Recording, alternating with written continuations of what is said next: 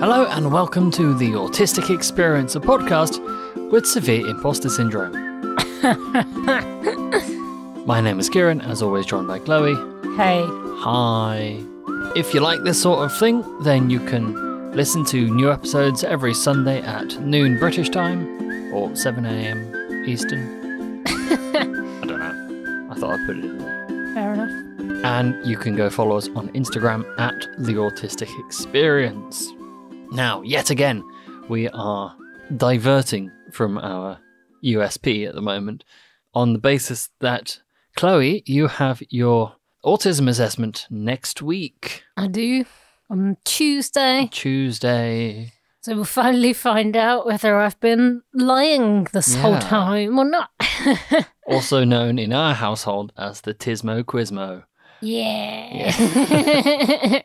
So wish me luck, because I'm going to feel super bad about doing this for so long if I am not, in fact, autistic. Yeah, so, well... Be a bit awkward. I mean, if you're not autistic, it begs the question, what the hell you are. It's true. Doesn't it? The questioning goes, okay, if I'm not autistic, then what is going on? Yeah, because something is. Something's not right up there. And what is it? So, with that in mind, what I thought we'd do today is start prepping you for it. Well, hey. Nothing we like more than a bit of preparation, apart from being left alone. Feels like getting ready for a job interview. Super important.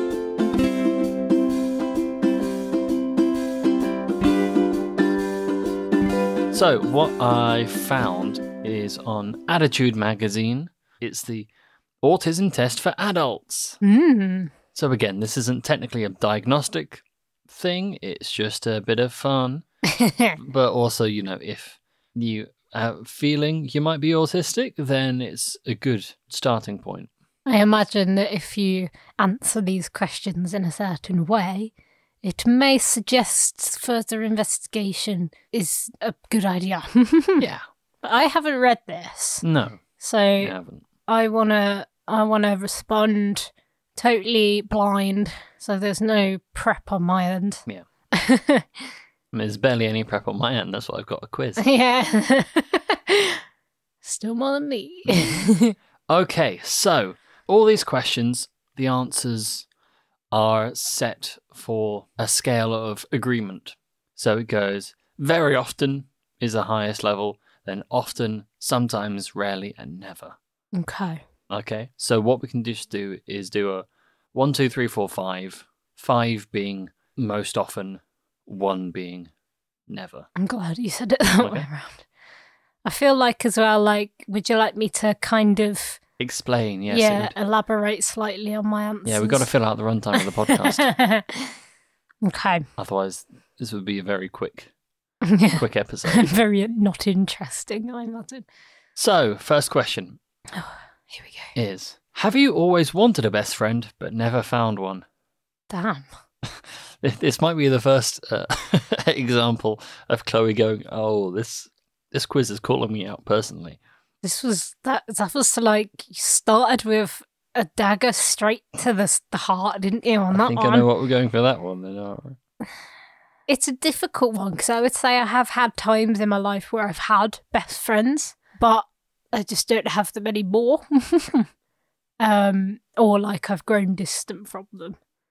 So it's a difficult one to think of, really. I think during this, what we can also do is if there are secret hidden meanings to some of these questions that I can read, then how about we translate it into what the question is actually asking.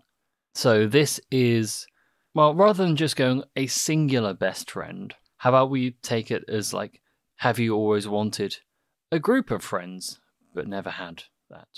Yeah, I mean, I'd say if we count it... Or like meaningful, deep friendships. Yeah, that's kind of where I was going, that, you know, kind of meeting a friend that you really sort of, you feel like you kind of love, like family almost.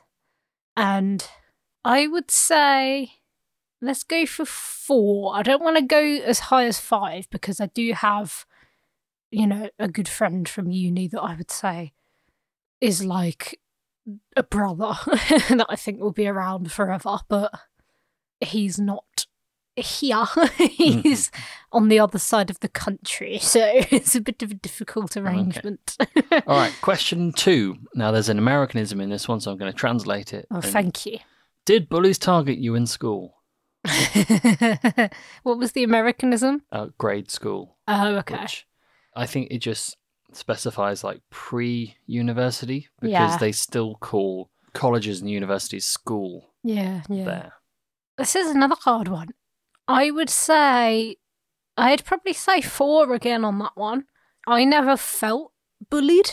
I never felt picked on, but I definitely had some run-ins with the kind of big bullies in my school year. I had a couple of times where I got quite close to having a serious problem, I think, because of something I'd said or something I'd done. So I think I was kind of subtly picked on a little bit as well. So like not directly, but I remember a comment once of somebody saying that I had nice eyebrows. They said like, oh, where'd you get your eyebrows done? They're really nice. And like, we've seen pictures of what my eyebrows look like at school. They were not nice. I feel like that was probably a way of somebody trying to, have a dig, which I just didn't realise at the time. So I'd say that's more how the bullies targeted me. So 4. All right, next question. Do you prefer to read non-fiction over fiction books? I mean, of course, the answer is it depends. On the whole, I think yes. I mean, I don't read that much, but I'd say, again, 4, because I'm not very good at getting into a fiction story. I'm not good at visualising it and putting myself in it. It's just words. So if I'm reading something that is real and ingesting knowledge, then that's just what it is. Do you know what I mean? And I find it easy to understand. Are you always the first one to notice when a friend has gotten a haircut or made a small change to their appearance? Or change that to, do you notice quickly? I think so. I don't know whether you would agree, but I think so. I mean, we're biased because we cut each other's hair. Yeah, but I mean, I'm thinking like, I can tell when you've been out somewhere because like I might come home and you might be wearing a different pair of trousers and I will notice socks. That. Like, yeah, and it's a small thing. I'll immediately walk in and go, have you been out? Like straight away. Yeah, I'd say maybe 3 on that one. I don't think I notice some stuff, but I notice other things. Gone for the next one. I've already pre-answered this one for you. Do you enjoy inventing your own words and expressions that might seem quirky to others? And I'd like to point out the phrase Tismo Quizmo. Is there a number 6? I'm pressing the space where it should be, but it's not coming up. I guess we're just going to have to go for 5 then. Yes. And that's all. That's yes. All. Yeah. There's many nicknames I have for things. Very weird. And I would never say them to anybody else outside of this house. Okay, the next one will require a little bit of imagination. Oh, Lord. Because the question is, do you talk to friends at a party the same way you would talk to co-workers in the office? And the bits we need to imagine is going to a party and also working in an office. Yeah. Again, this is kind of biased because I know the way you talk to people you work with. Again, it depends. Because there's a level of friendship. There's like a line where if I'm friends with somebody and it's before that line, then yeah, I would talk to them at a party the same way that I would talk to people at work.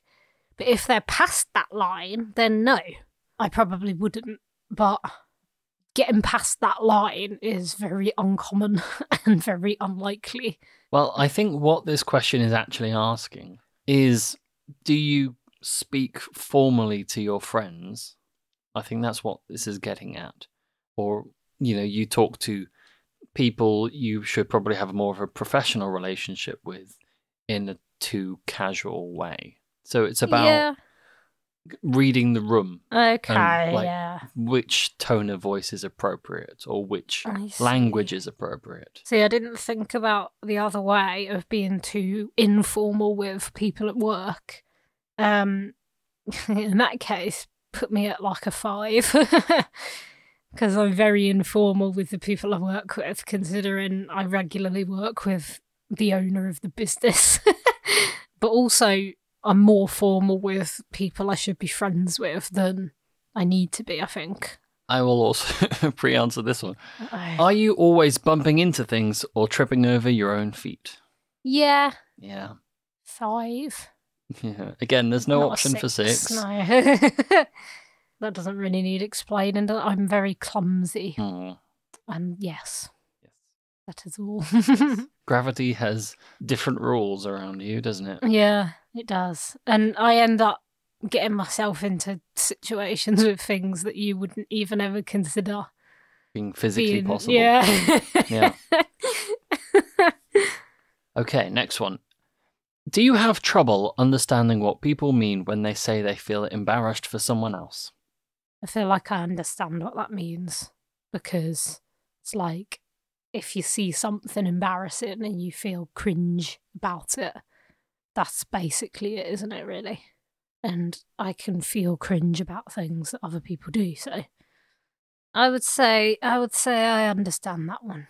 Again, I think probably what the question is actually asking is, do you have trouble understanding what people mean when they speak in kind of ambiguous language, where they say something which could be interpreted in a couple of different ways? Do you have trouble like understanding from like their tone and context what they actually mean? Yes, a lot. I think that's what that means. I don't know whether it is what that means, but well, that's what I'm kind of reading, rather, because these things don't come in like specific questions. They're there to look at broader themes. Yeah, I suppose, yeah. I mean, it could be like an empathy-related question. Maybe. But I have a lot of trouble figuring out what somebody means if they're not clear with what they're saying. If it can have more than one interpretation. So do you want that as a 4? Yeah. Okay. Do you prefer to play individual games and sports like golf, where everyone works for themselves, instead of team sports and games where everyone works towards a common goal? Individual, yeah. But I prefer to play individual competitively. Yeah, well, yeah, so individual like pool, badminton. Yeah, that's what that means. Yeah, okay, so badminton counts as individual. Technically, you do play competitively. It's just boring. It is, yeah. Badminton counts as individual then, because it's you versus somebody else. Yeah. So tennis and that. Well, it says where everyone works for themselves. Okay, yeah, individual. 6, 100%. Don't put me on no team. I don't want to deal with other people's nonsense. Okay, next one is, are you really, really good at a skill like maths or music, but struggle to succeed in other areas? Yeah, probably, but... Well, you've got a very sciencey mind. Yeah. I'm not very good at creative things. I'm not very good at art or drawing or kind of colour matching, anything like that. I can't really do. But I'm pretty good at figuring out most things, so I'd say there's not a lot. This sounds horrible. I don't mean to sound like I'm full of myself, but I'd say there's not a lot that I find difficult.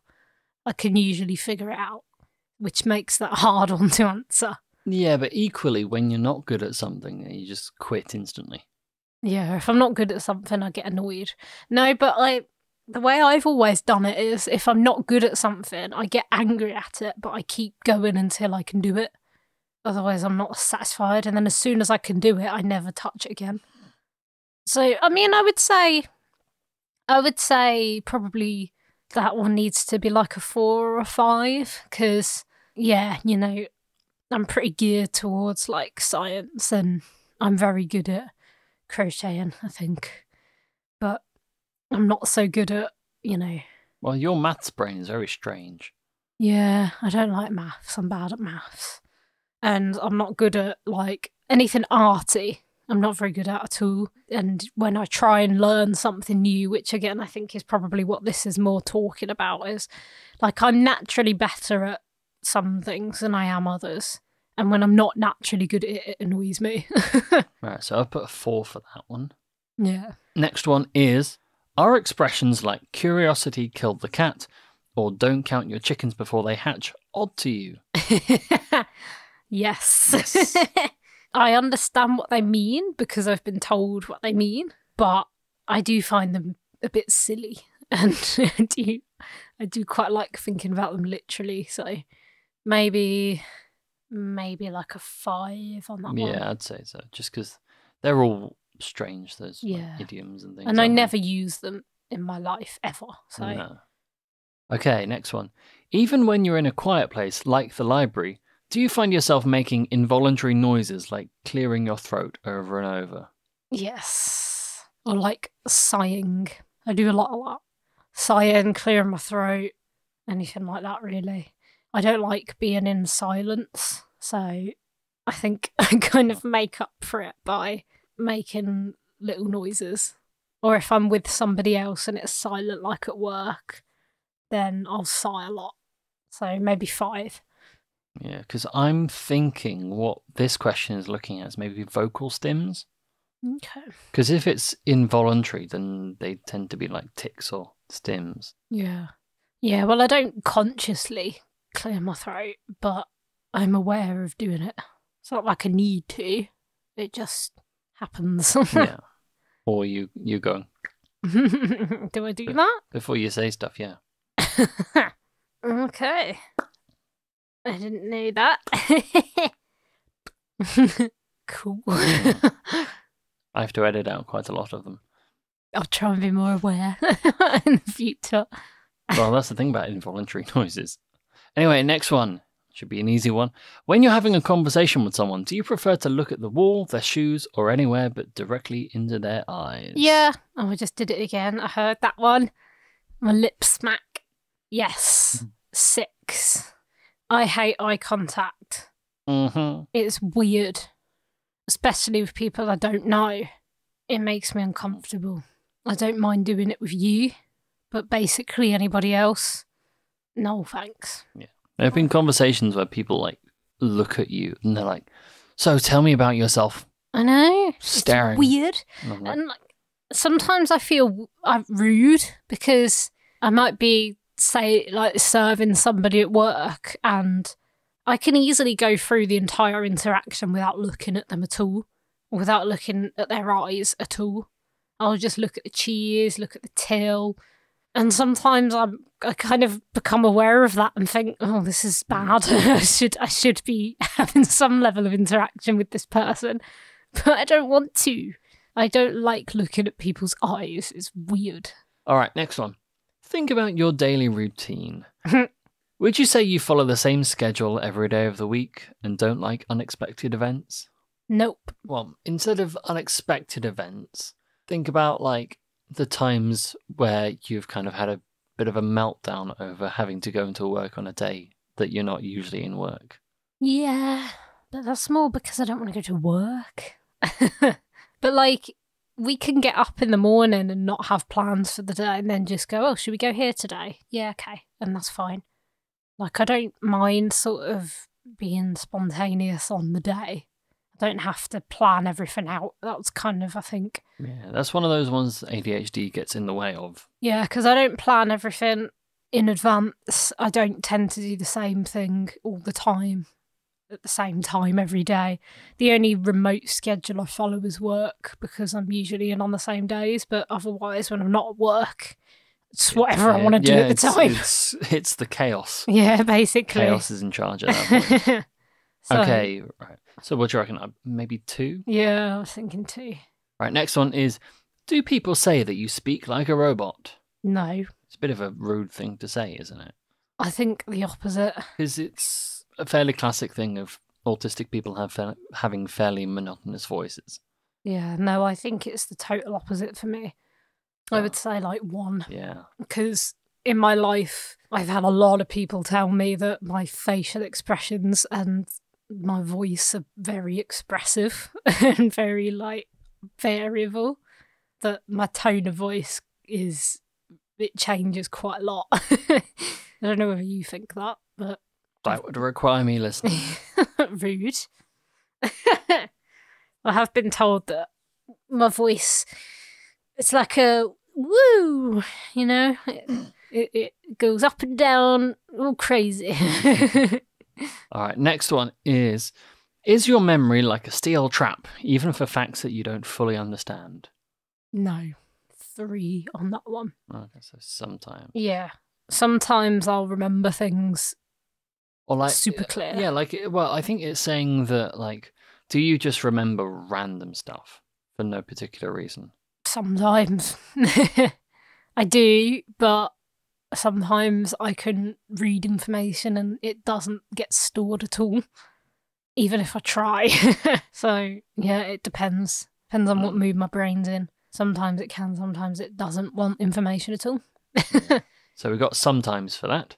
Yes. All right, and then, I think we're on the last question now. No, I was having so much fun. Do your family members lovingly... do your family members refer to you as the eccentric professor of the family? I mean, if they knew the word eccentric, they would.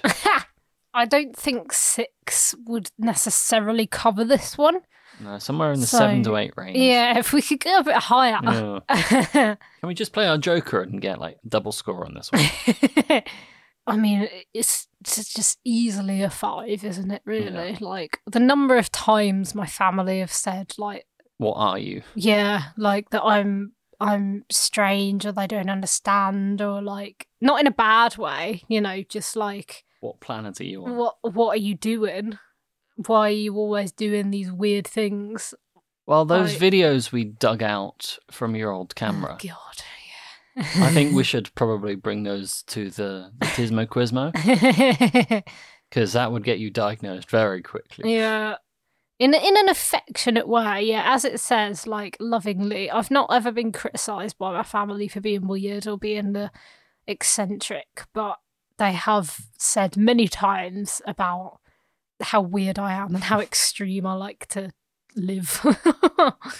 So yeah, 10 out of 5, please.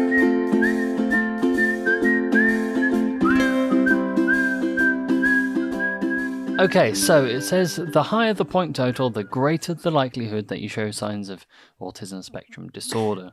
The higher the points, the higher the tism. Yeah. So there's a maximum score of 68. Could they not have put one more point on it? I didn't make the rules. But your score out of 68 is 52. Okay. So I thought it was going to be in the 60s, but the way that you were looking. So 52 means probably Tismo, yeah? Yeah, 76.47%. That's a first class. That's a first class autism. I've done it again. Fair enough. I can't say I would disagree with it. I don't suppose you've done this quiz, have you? I've not, no. You should have done it, so you should have said, like, oh, this is my score and I'm definitely autistic. All right, give me 1 minute. Okay. All right, let's run it. 61. All right, I forgot what mine was for a second. It's and 52. I was like, oh God, is that higher than mine or lower? Yeah. Okay, that makes me feel, I don't know. Something. Yeah. But I think there are only 10 questions in that. And as we're very well aware, autism screening questions tend to be geared much towards male psyches rather than females. I think that was probably better than most of them because it had much more relatable contexts. Yeah. But even so, I think the trick for doing the Tismock Quizmo is, I think the thing is you've got to basically try and not mask as much as you can. But I don't realise I am. Yeah, that's the issue, though. That's the issue, and that's how it gets missed most of the times, because people are too good at masking. Yeah. Hence why I think probably it's useful either making notes or just going, have a look at this video I made.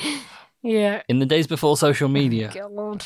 Every test I've ever done, every Tismo Quizmo I've ever done has suggested the Tismo. So I'm not super surprised about my score, and I will try and be as honest in my official Quizmo as I was in this mock Quizmo. The Quizmock. Yeah, Quizmock. The Tismock Quizmock.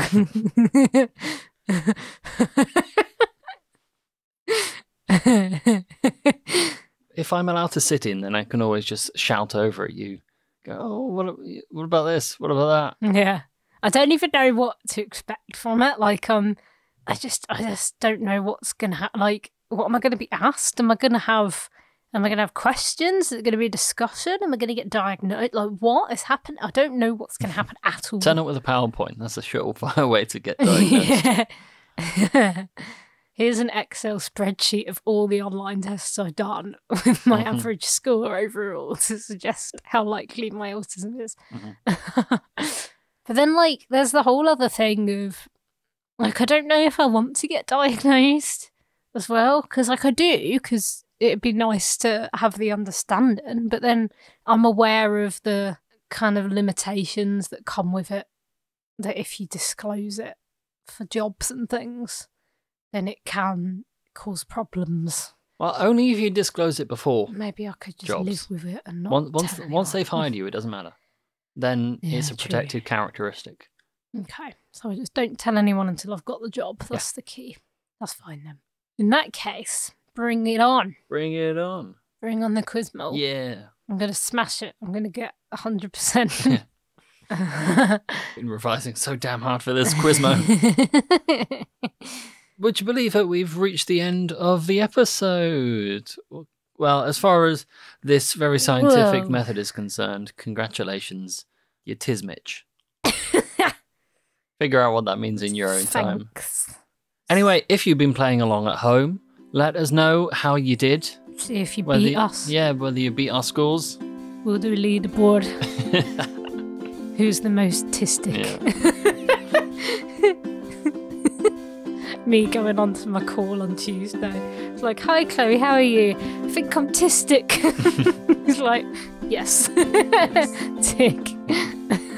We will hopefully have some updates for you next week, maybe when the next episode comes out. And if Kieran's doing it on his own next week, then you know why. Yeah. If the podcast suddenly disappears from your feed, you know why. Just to warn you. You can go follow the show on Instagram at The Autistic Experience, and if you feel like leaving a nice rating and review, then do so. So yeah, we will see you next week. I've been Kieran, she's been Chloe, and wishing you all a Merry free Tismas. Oh, okay. What were you going to say? Sending you all the free lunches. Oh yeah. Also, Merry Tismas. We wish you a Merry Tismas. And a happy free lunch.